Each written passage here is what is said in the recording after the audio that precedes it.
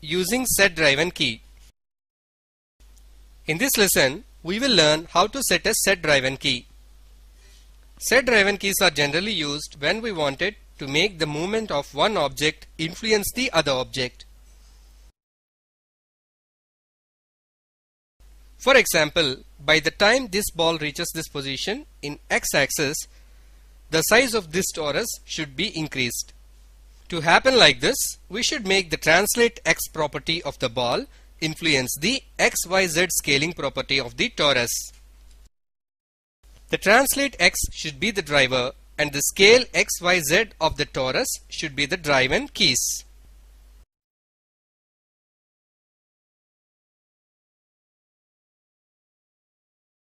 To set the driver and driven keys, first go to the animate menu and click on set in the set driven key.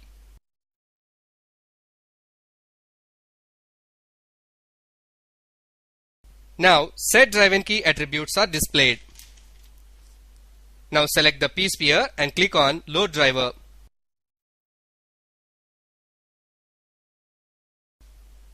Now all the transformations of the sphere are displayed here.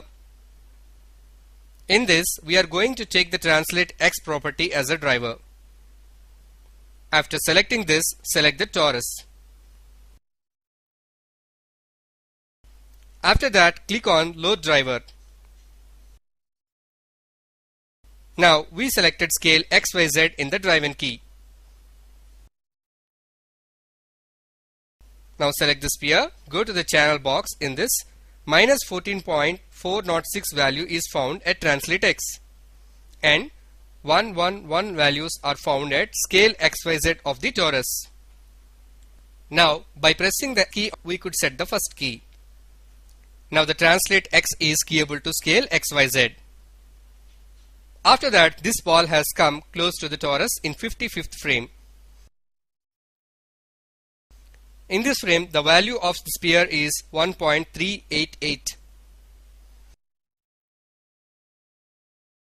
In P torus scale values, let us type 666.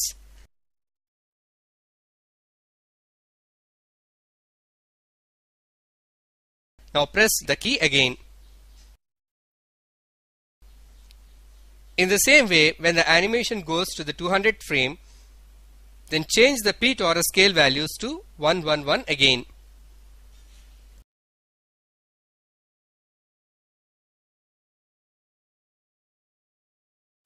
When the P sphere moves in the x-axis, then according to its movement, the torus gets scaled. Now close this and let us run the animation. In this way, when the ball comes close to the ring, it grows big, again it becomes small as the ball goes out of it.